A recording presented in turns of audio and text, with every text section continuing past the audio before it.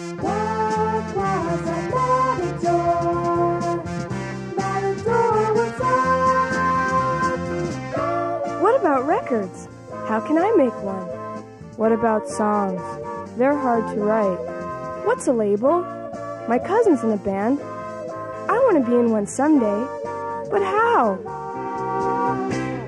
What was a Matador? Matador was up. Yeah! Hi, everybody. I'm Bill Boggs, and I welcome all of you to What's Up?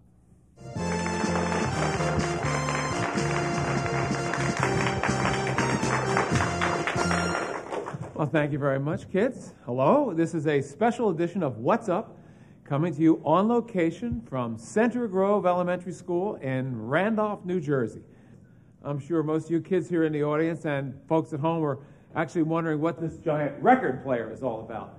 Well, in today's show, we're going to be learning about Matador, one of the best record labels around. And you're going to get the chance to meet, up close, some of this company's top recording stars, such as John Spencer of the John Spencer Blues Explosion, Liz Phair,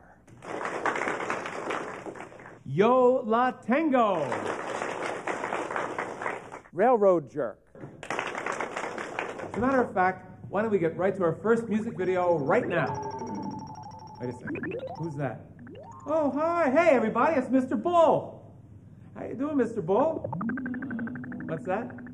No, I haven't forgotten. You thought I forgot about him. I haven't forgotten about you. I have an idea. Why don't you just basically go and see if you can find your friend, the Matador, and we'll get back to you a little bit later in the show, okay?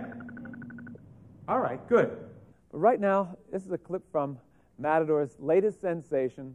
Here is Spoon.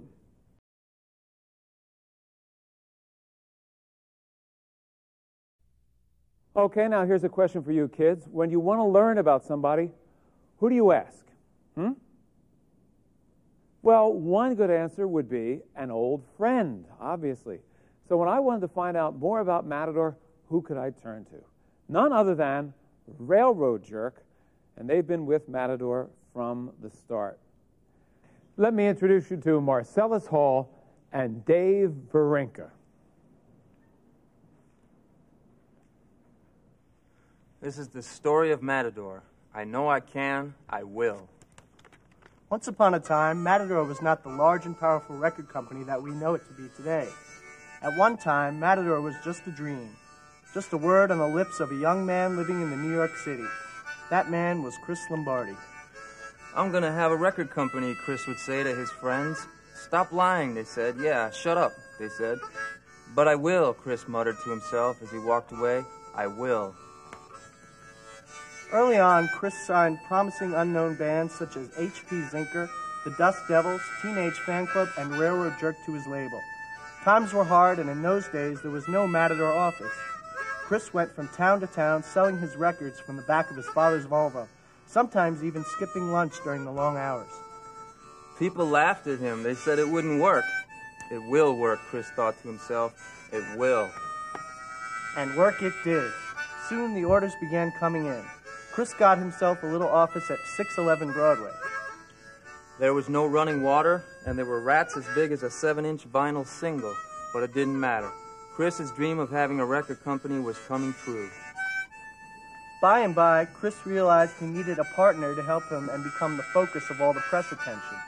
Along came a young man named Gerard Cosloy, wearing a baseball hat. Gerard had always had a dream, and that was to be part owner of a record company and to defend the purity and quality of music. Like Chris, his friends too laughed at him. It'll never happen, they said. You'll always be a total loser. And they went back to their journey in REO Speedwagon. It will happen, said Gerard. It will. And it did.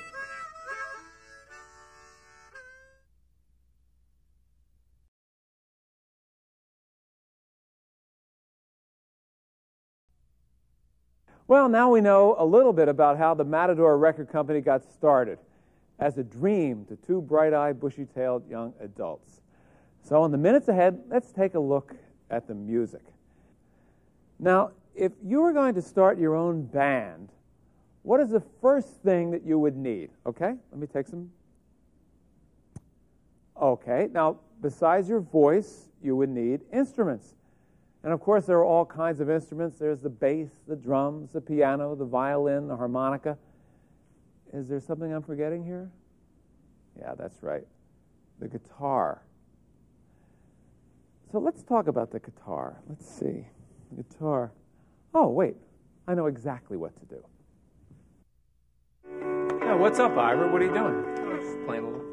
Well, it sounds good, but I thought we'd talk a little bit about guitars. And this is a beautiful guitar. It's got the beauty of an old guitar. Is this the first guitar you ever had? It is. I got it, some guy who was going away to college, and I bet he regrets getting rid of his guitar. Well, as an electric guitar like this, you have to have, obviously to hear it, you have to have an amplifier. Tell us about the amp that you're working with today. Fender Champ. Uh-huh. It's not the loudest amplifier on the market. No, it's like a practice amp. That's right. And how about these things down here? What are they? Just different pedals, change the sound, before it gets to the amp. This is the Echo. This is the Rat, popular fuzz box. Adds a little distortion to the sound. Yep. Exactly. How about this one has equalizer written on it? Yeah, that it means you can change the tone, or you can also it helps just for, like, if you're going to play a solo and you want to get a little louder, you can step on it.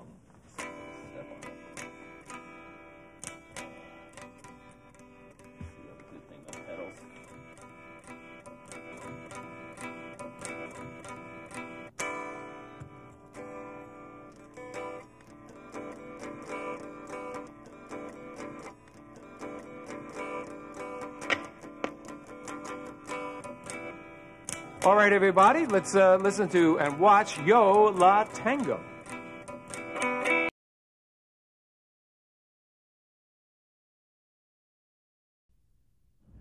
All right, now let's see. If you've got a band with some top-shelf equipment and you know how to use it, the next step is to write some songs. Sounds simple, doesn't it? Well, it actually is. In fact, anyone can do it. For example, have you ever found yourself walking home from school and you're just kind of humming a little tune to yourself? Well, all you have to do is to put that little tune to a little music and boom, you've got what we call indie rock. And that is rock and roll for independent people like you and like me. It's easy. And then, of course, once the songs are written, some people go into a very big recording studio, and there they've got all these microphones, and they hook them up to a giant tape recorder, bigger than you could possibly imagine.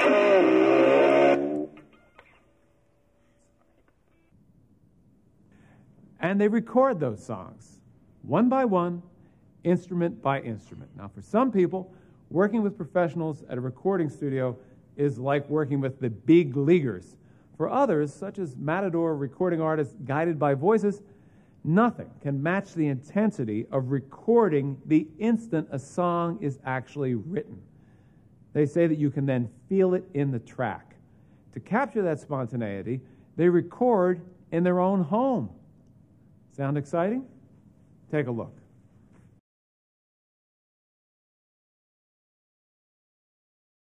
Well, here I am sitting in the middle of a giant LP. Do you kids know what LP means? No. Okay, I will explain. LP means long player or long playing. It is a record or an album. Now, you're probably much more familiar with compact discs, correct? Yeah. Or cassettes, like that giant cassette over there. Anyway, I'm sitting here wondering to myself, how does a record actually get made? Now, this one, the one I'm sitting on, is actually made of carpet and wood and a little bit of plastic in the center. But just like an actual 12-inch record, it started with an idea in someone's head, and then it got made. All of the different elements came together to form something that was bigger than the sum of their parts. So right now, it's time to introduce you to another friend of mine, and we will show you how the elements of rock, songs, instruments, recording, and Matador all come together to become a record. A rock band? Everybody's got one. Man, it's the fastest growing sport in America. But you know what? It's not as easy to get one going as it seems. First things first, Get a job that lets you do what you need to do. Like putting up flyers. If you're starting a band, you need to get the word out. Don't forget, you can't be too clever. Next, auditions. Be ruthless. See who's got the look and who doesn't. Especially who doesn't.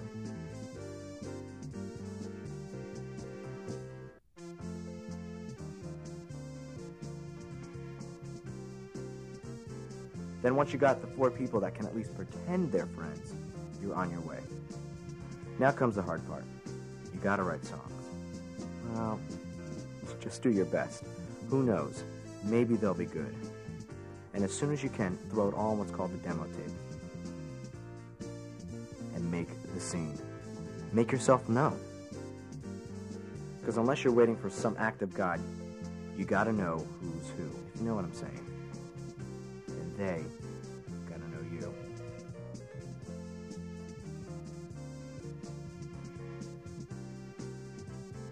Then you take that tape, say a prayer, and hope the big boys upstairs like it.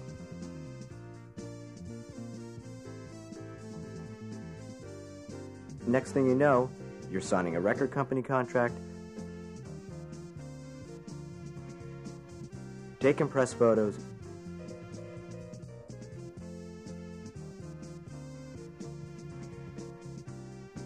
and recording an album for real.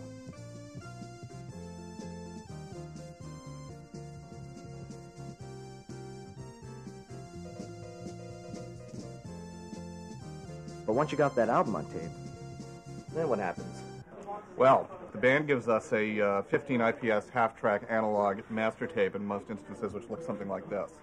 This needs to be sent to a place called Mastering Lab, which is where tapes are prepared to be made into records, essentially through a process of equalization.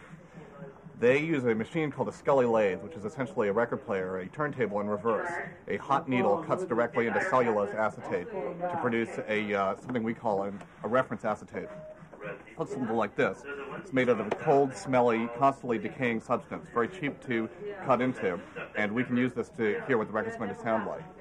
Subject to the band's approval, we send this back to the mastering lab, and they prepare a second acetate. This one goes directly into cold storage and is shipped overnight to the pressing plant. At the pressing plant, where it is now referred to as not an acetate but a master lacquer, it is electroplated with metal, which is sprayed on, and it's a nickel alloy, and this is the master lacquer. This is what it looks like. Now from here, there's 2 routes that are possible. This can be used to make records directly. This is a negative image of the record. You press this into vinyl and you get records. And this is called a metal mother in that case. Otherwise, you can peel the metal back from the acetate, which forms a metal master, which is used to make a metal mother, which is used to make stampers, which are used to make records. An alternative process is to order copper positives directly from the mastering lab, where they make the metal at the mastering lab, and this is a positive image of the record. You could actually play this on your record player. And this is your reference acetate, and then this is also used as your master. This is used to make stampers, which are used to make records. And that's called direct metal mastering. And that's about it. Thanks. After all that, there it is, your debut album. Pretty, huh? But even then, even when the record's in your very own hands, remember the most important thing of all. Don't quit your day job. Ladies and gentlemen, boys and girls, the Matador of Matador.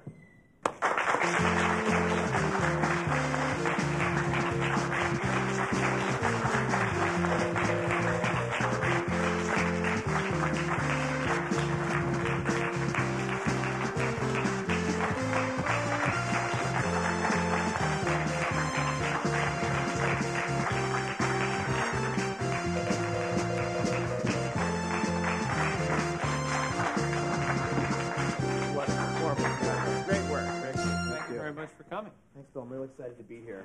Well, good, Mr. Matador. You certainly look matadorish, I would say, today. Tell us a little bit from your perspective about what it's like to see a record get made. About the groups, Mr. Matador? Sir? Mr. Matador? Mr. Matador? Sir? Yeah. We got kids here watching. We're talking about those groups that record at home in their own homes. What's going on? Nothing. I gotta go. Talk about abrupt exits. Check this clip out. This is Silkworm.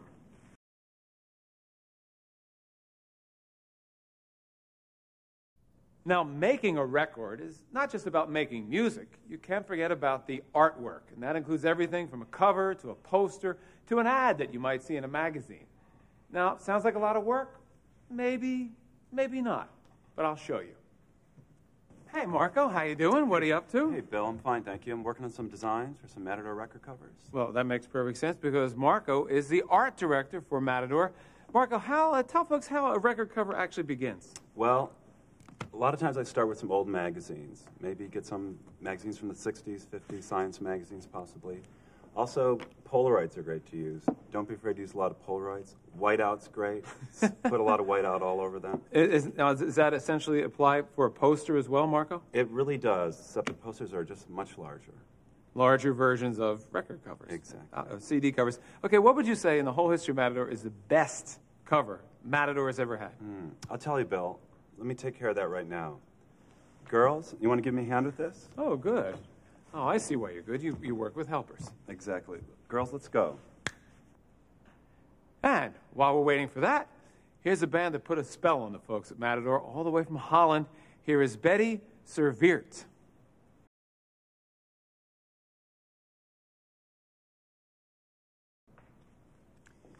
Well, this is actually harder than it looks, but it is fun trying to come up with your own record cover. And don't forget, there's so much more to come up here on What's Up Matador. Clips from John Spencer Blues Explosion and Helium are on the way. And actually, I don't want to make a big thing of it, but we're going to be talking to Liz Phair through the television in just a minute. Now, here, what do you think? No, you're right. Where's Marco when you need him? Oh, Here I am, there Bill. you are. Well, how'd you all do? We did great. We had a really good time. Well, let's see what we have.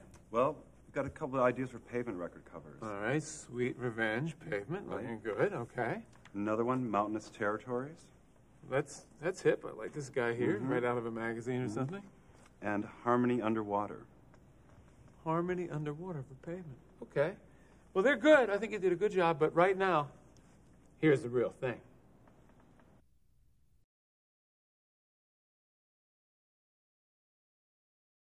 Well, we've been seeing all these videos today, and I guess that's actually the next step in any band's career. After you've finished your album cover, you've got to make a video for one of your songs. You actually could choose from a million ideas. So let me ask you kids, do any of you have any ideas for a music video that you would make? Where would it be set? Yeah? Where would yours be? Having fun in a sprinkler? That's good. I like that. Yeah, how about your idea? A room with what? Oh, a room bursting with colors. I could see that. That's very, that's a 60s look. How about over here? Yeah. Jumping on my trampoline and flipping. Jumping at that, I like that idea. Jumping on a trampoline and flipping. That's something I would like to see. And you could use the music. You could be going in slow motion, coming down. That's a good idea. How about over here? Yeah. What's your idea? Daydreaming. You mean like, what a day for a daydream. Yeah. They should have done that when they made that song. Wait a minute, what are you guys talking about? I mean, there are a lot of practical issues when you're going to make a music video. You've got to think about your treatment. You've got to outline exactly what you're going to do in your video, in your treatment. You've got to pitch that to the record company. You've got to think about the crew, who's going to shoot, who's the DP. Are you going to pay your crew? Is it exterior? Is it interior? Are you going to use HMIs? Are you going to use tungsten? Who's going to do craft service? There are a lot of things you have to think about. Location is really important as well. Steve, can you get me the Helium video? The other thing you have to think about is budget, because Matador is precisely the kind of company that's not going to give you a lot of money to do your video. Which is why I decided to write a book about how to make a low-budget music video. It's called You Stand There, and it's coming out in the fall of '97 on Harmony Books. In this book, I outline every step of the production process. First, I talk about how to conceive of the idea and write a treatment, how you draft up a budget, how to fully pre-produce, what to do on a shoot when things are going badly. It's all about post-production, but why am I even talking about this? Let's just watch some of my work.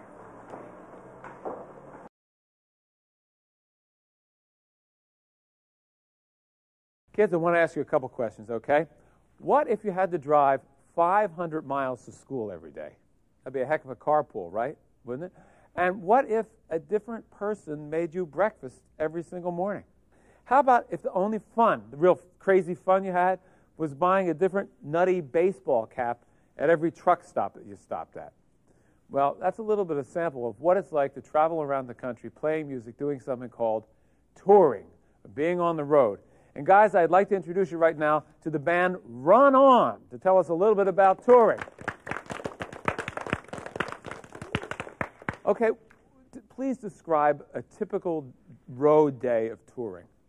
Well, we usually wake up and get some breakfast somewhere, get some coffee, then drive for a few hours to whatever town we're going to next. And once we get there, we set up all our gear, make sure everything's working right, and then a few hours after that, we play our show. Well, look, coming up, we have an exclusive interview with Liz Phair. But right now, why don't we check out a music video from our new friends here in the band Run On. Let's take a look.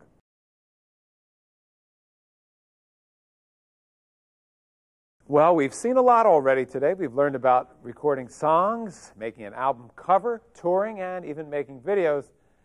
But then what? Well, if all goes well, then people begin to know who you are, and boom, you're famous. Everybody suddenly wants to talk to you. People want to write articles about you in newspapers and magazines and pamphlets. TV shows make a really big deal about you appearing on their TV shows. Sound like fun being famous? I don't know. Why don't we ask our next friend? Hey, Liz Phair, what's up? Did you always want to be famous ever since you were a little girl? Oh, sure. Sure. Liz, when you're at the mall, do people scream your name out loud? Hey, Liz Phair, what are you doing at the mall? Yes. Quite often, actually. Okay, the subject is being famous. What would you like to know about being famous, kids? Yes? Do you like signing autographs? Very good first question. Liz Phair, do you like signing autographs? Sometimes. Yes, sir. Do you have any privacy? That's a good one. Do you have any privacy? No. Liz, do you enjoy being in the company of your fans? No, definitely not. And yes, sir? What's it like to be famous? What? That's the key question. Liz Phair, what's it like to be famous? I love it. Thank you, kids. Good questions. And thank you, Liz Phair. It's always a pleasure to see you here on What's Up. And right now, let's see what's up with one of Liz Phair's latest music videos.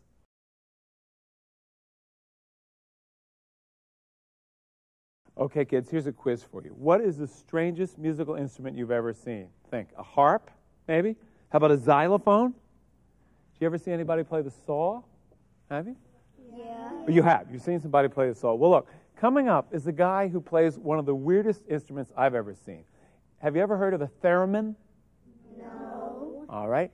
Have you ever heard of matitude? No, you haven't. Okay, well, you're going to learn about both right now because here is Mr. John Spencer. Hello, my name is John Spencer. I play in the John Spencer Blues Explosion, and I use a unique instrument called the theremin. The theremin has two antennas. One has a curve in it, and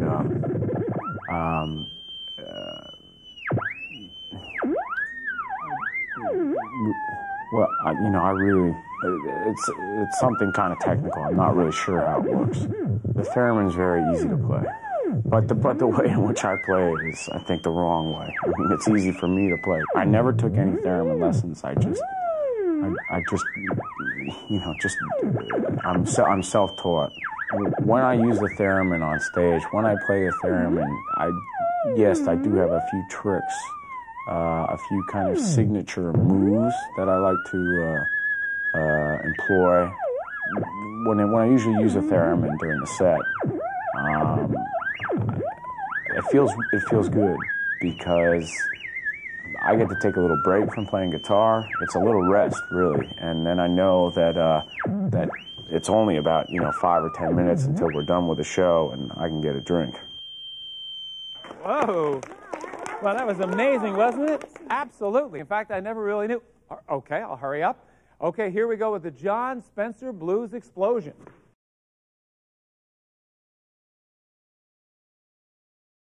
Well, it's time for our last clip of the show. I don't know how the time went so fast, but I hope you learned a little bit about how music is made, and I hope you learned a little bit more about the record company we like to call Matador. And I'm sorry we didn't get to you, James Lowe. But I'll tell you what, we'll play your video. How's that? Now, here's the rock band Chavez.